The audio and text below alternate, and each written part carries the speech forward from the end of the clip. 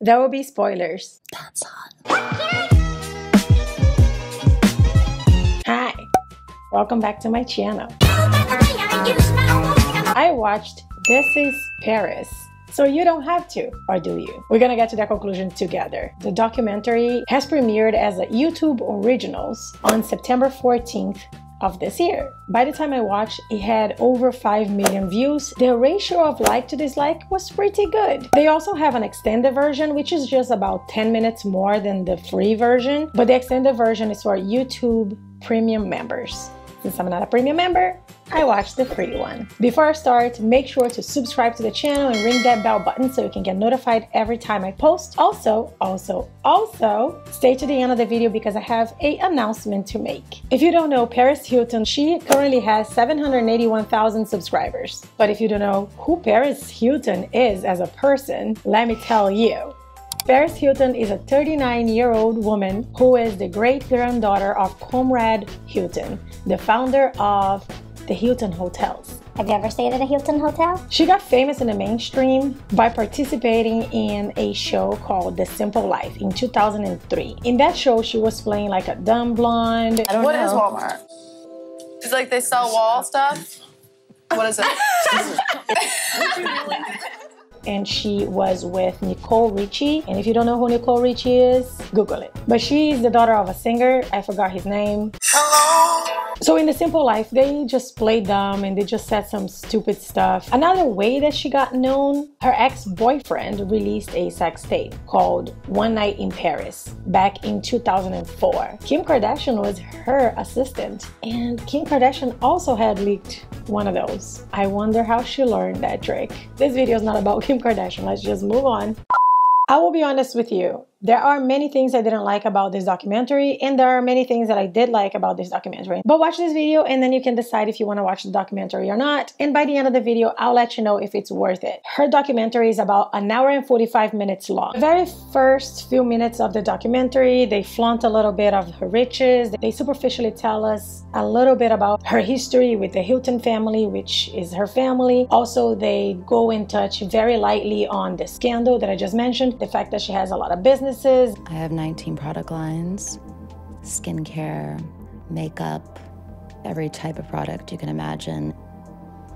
My fragrances. Mentioned that she's the #1 female DJ in the world. She gets paid $1 million per gig. I'm not sure if that's true. If you guys know anything about that, let me know, but that's the claim that they make in this documentary. It kind of swings around into a more serious kind of vibe. Something happened to my childhood that I've never talked about with anyone. I still have nightmares about it. Obviously, when it does get serious, they emphasize the real voice of Paris Hilton. This is Paris Hilton. How many voices do I have? That was your real voice. This is Paris Hilton. A lot of people have commented on it in the past couple of weeks that I've been watching YouTube. And yes, her voice is really different from the voice of the rich, dumb blonde girl Paris Hilton persona that she does. Hey, #1 with the Coca-Cola. That's not me. They wanted to hammer that in the beginning of the documentary just to give the narrative that now we are watching the real Paris. Also, she's trying to be relatable as a person. As the documentary progresses, she starts mentioning how their family was always very conservative and how her dad really liked to film everything that the family did. My dad always was filming everything. So I just remember always having a camera around. So she's just very naturally used to being on camera. She goes over her childhood and her family values, which is pretty nice to get to know where she comes from. Her mother and her sister also participate in this documentary a lot. You have like perspectives from different parts of her life. Thought it was great. As the documentary builds up, there's a very clear notion that her family was always into being perfect. It was hard to just like totally be myself. My mom always taught me to be very proper, private, and to always portray that everything's perfect. To everyone around them, they were picture-perfect family. That's what the values of her household were. My mom just wanted me to be a Hilton, and I just wanted to be Paris. That's what she was fighting for the whole time, basically. There is this scene around 17 minutes where she's getting ready to pack to go to another country to do some sort of promotion for her lines for one of her businesses. And you still can there, even though this is trying to make her relatable, you still see the rich people problems because of her behavior when packing. And she starts throwing stuff around and I'm like, oh, rich people problems, you know? She goes to Korea and then she arrives there. I want to mention this because I felt like, okay, this is silly. But she drops a huge amount of cash in the floor of the van. And I'm like, why are we flexing here? Unnecessary, but it's in the documentary, I guess. They felt like they needed to leave it there because money. And then they claim that she is the person who invented the selfie. She was like grabbing her camera, taking a picture of herself. I didn't even know what a selfie was. All the things that people are doing today with social media. The first person was Paris Hilton. It's kind of like a big claim to say that you invented a selfie, because I remember me being a kid taking pictures of myself with those disposable cameras. So I'm pretty sure people had already taken selfies before. It's just that probably because she is a famous person, she made it mainstream, then she claims that she invented it. But this video is not about that. There's also a part in the documentary, it shows that she flew to South Korea, she worked the whole time that she was there. She slept very little, but then her social media manager says that she needs to be up by 6 in the morning the next day to keep working. They kind of make it a little dramatic, almost as like, oh my God, what a difficult, hard life she has. I know a lot of people that have the same kind of schedule. It's a little over dramatic. And then we go right back into the rich girl problems. She mentioning how she travels all around the world, but all she sees is hotels, airports, nightclubs and venues, event venues. That's work. That's what your line of work is. Bitch, I'm like the same. I've been to, all I saw was a flight line. All I saw was a flight line. I've been to many other countries and all I saw was a flight line, because that's the nature of the job. It's okay to mention it, and I don't want to make anybody feel that she's wrong for mentioning it, but I don't feel bad about it because I go through the same thing, and many people go through the same thing. People who travel for work has the same life that she does. So it's relatable, yes, but it's not something that I would feel bad for her. C'est la vie. They also try to say that she's very lonely, a lonely life that she lives. She wishes she had somebody to share with, and lonely, but she allegedly had a boyfriend on the documentary. But she mentions that she has these recurring nightmares. These recurring nightmares make her very stressed. And like show you what it's like. It's terrifying. And I relive that every night. I believed her because, and that's gonna sound very cruel, but she's a terrible actress. If you guys seen her on TV, watching her in this documentary, I believed 100% everything she says. Then her sister comes back and they have like this talk about her sleep. Her sister is kind of hard on her. I speak to you, you say you're going to bed, then I'll wake up and I'll see you posting an Instagram at like 6 a.m. And I know you haven't slept. I can't sleep. Why? My mind won't stop moving. Because you're greedy and you won't turn down a check. Not knowing what the real cause is. That's kind of like the reason why I feel like we have to be a little more sensitive when it comes down to judging people too much, because you don't know what people are going through. Then she starts talking about children to her. Think you'll ever have kids? It's not for everybody. I don't feel that bad for you, because I feel like if you wanted kids and you wanted a husband, you would find a way to make it happen. That's rude. If she really wanted a kid and a husband, she would find the way to make it happen. It's ridiculous. How can you tell something like that to your sister? So by the half-hour mark, they start talking about the one night in Paris sex tape that her ex-boyfriend released without her consent. Video showing Paris and her ex was released to media outlets and is circulating on the internet. All of this without her consent. That was a private moment with a teenage girl. You could see it was two people in love enjoying sex. Everybody has, you know, two people very much in love and having a good time. It must suck, you know, to have your family watching that the whole world knows that you have a tape out there with some dude, and that dude was a jerk and released it. And now You're a famous person, so everybody's gonna try to watch it. It's just kind of humiliating to me. They touch a little bit on her problem with trust issues. We get into a part where she now has a boyfriend and she's putting like these spy cams all over her room. My opinion on this one is that this boyfriend character that she put here in this documentary was somebody that she paid for. And there is also no follow-up to it. Did she look at the cameras? Did something happen? I think that this boyfriend plot in this documentary, in my opinion, is just to give substance to hammer in the trust issue. She's probably one of the most intelligent people you'll ever meet. I don't know how we actually believe that she was dumb. At the very least, she went to high school, right? I don't know about her education completely, and I don't want to be looking for it. So if you guys know if she went to college, let me know. I assume that rich parents and conservative parents like hers would not let her just drop off school when it's their responsibility and she's living under their roof. It's a huge given that she will be a very smart woman. My mom had us go to etiquette classes. So we basically were taught how to be debutantes. It's very proper, very prim.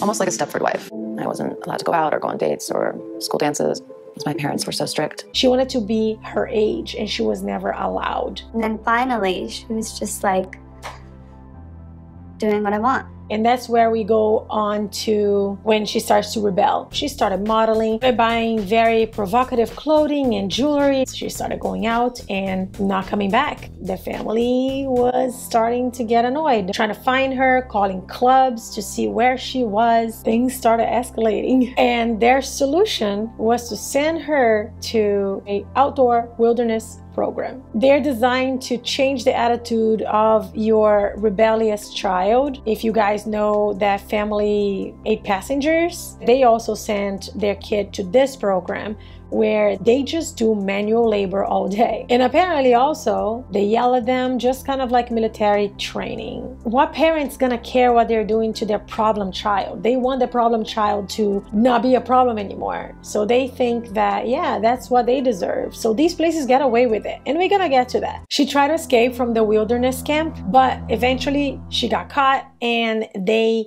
actually beat her in front of everybody in the camp as a lesson to everyone that that's what happens if you try to escape. And then she named all of these other places that her family sent her to.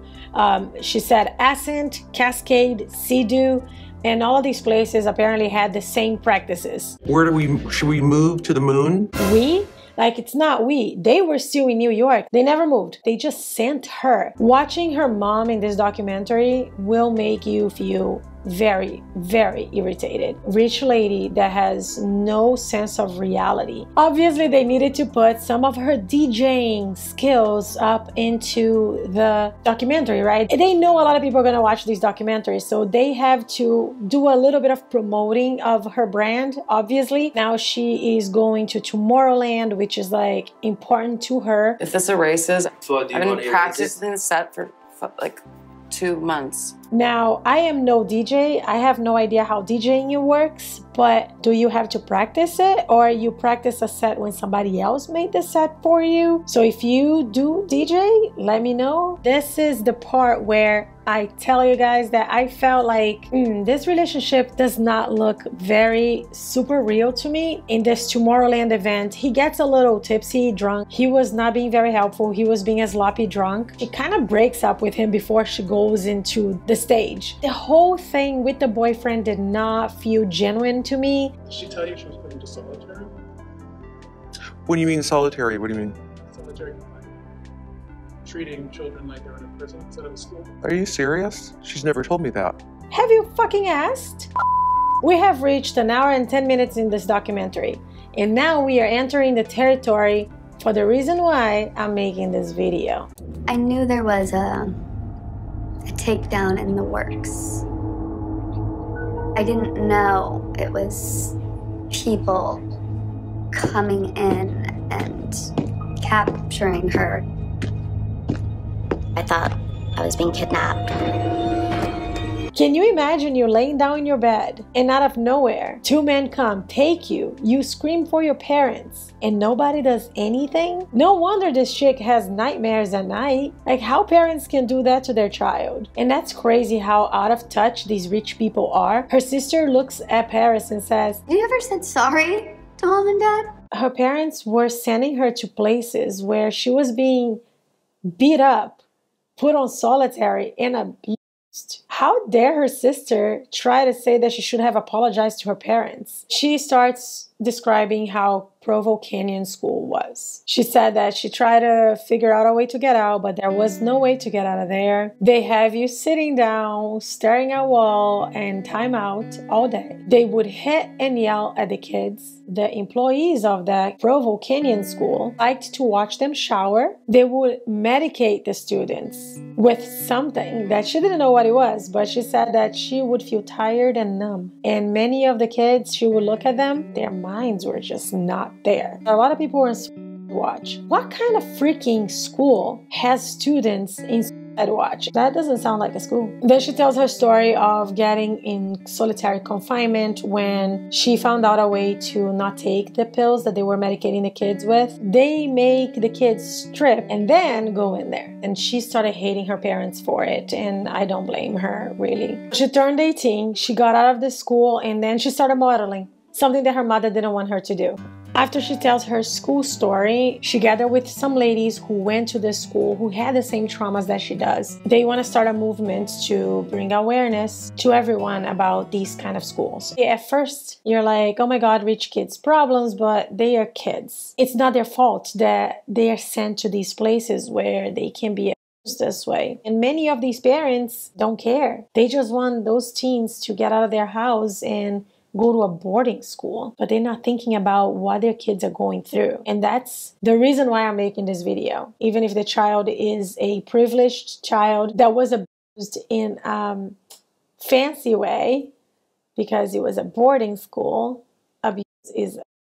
During this documentary, Paris Hilton is showing that she is damaged by this kind of school. When you go through this kind of when you are growing up, is that you don't know what a healthy relationship looks like. She also tells her mom about her experience at Provo at the end of the documentary. She shows her mom a picture of the promo that they're doing for their movement against these schools. So her mom looks at the photo and reads out loud all of the traumas that her daughter has from this school. Acute panic disorder, nightmares, insomnia, and trust issues. She also reads out loud verbally and emotionally, physically abused me. But she reads as a question, and she explained to her mom all she went through. And you know what her mama said? Had I known this, you know that Dad and I would have been there in 1 second. At first, I thought she was going to cry. But no. She never apologized to her daughter for putting her daughter through this. I don't know if Paris was looking for an apology or not.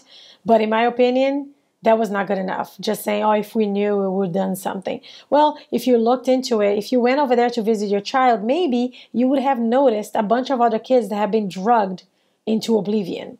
Maybe, just maybe. This was basically in a nutshell the whole entire documentary. Sorry, spoiled for you. However, I must tell you, it is really worth it to watch. So if you have the time, go ahead and watch it. Obviously, you know most of the idea of the documentary now, but I would recommend 100% you watch it. I felt like it was very sincere and it was very honest. It did get me irritated with the mom and the sister. It did get me a little irritated with a lot of the self-promotion that Paris did. In the end of the day, it was good for the awareness of the situation that's been going on with these schools that take advantage of these kids, them, and take their parents' money. Also, share this video so we can get the word out there that these schools should not be doing what they're doing. It does not sound like they are helping these kids at all. Also, share her video to make sure that she gets as much exposure on this issue as possible. Even though these kids are rich, no kid at any age and at any income deserve to go through what these kids are going through. Please leave a like in this video. I really appreciate so this video can get pushed through the algorithm and be watched by more people. Also go to my Twitter. All of my socials are going to be down below, and retweet my posts so I can give you guys a shout out here in the channel. I'm not gonna shout out anybody today because I feel this story is a little heavy to give a shout out, so I'm just gonna keep it.